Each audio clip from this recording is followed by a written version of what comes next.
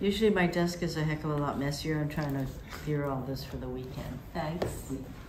After more than 40 years of public service, 75-year-old Mazie Hirono is not slowing down. To understand her drive, look no further than her late mother, who in the 1950s left Japan with her 3 children to escape an abusive marriage. I'd say she was the biggest influence, the single most important person who changed my life by bringing me to this country. Not only was I very well aware of the courage that it took for her to escape an abusive marriage to my father, who I did not get to know, but it's also the experience of being an immigrant in a country where I didn't know the language, and to watch my mother persevere, and also the immigrant experience of coming to this country with nothing. Hirono became a naturalized American citizen in 1959.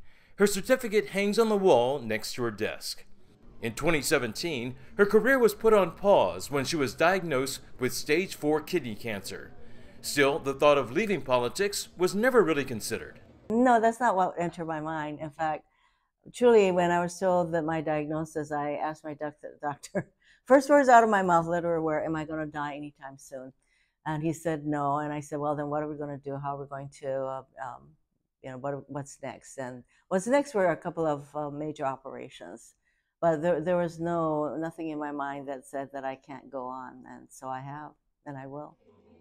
A reminder of her cancer ordeal are the hundreds of origami cranes which hang from a cherry tree branch in her office. It's become tradition for guests to make and sign one.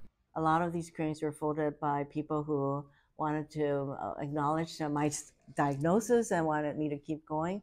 And since then, people who come to my office, they fold cranes and they sign the cranes. And it's part of a cultural diversity that I really support and we celebrate in Hawaii.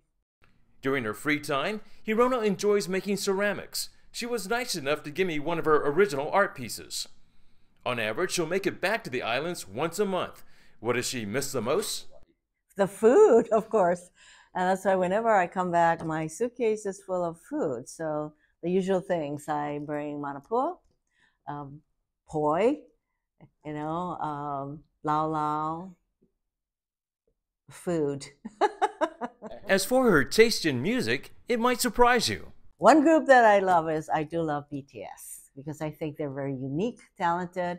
They really brought their music and their whole personality to the world.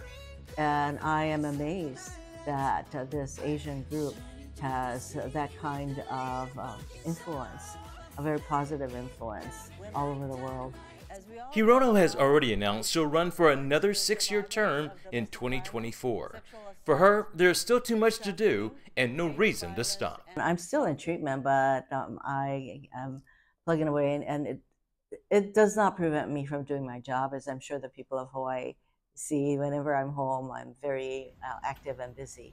I have a lot of energy, and I continue to fight for the things that haven't gotten done. So I'm going to just keep on going.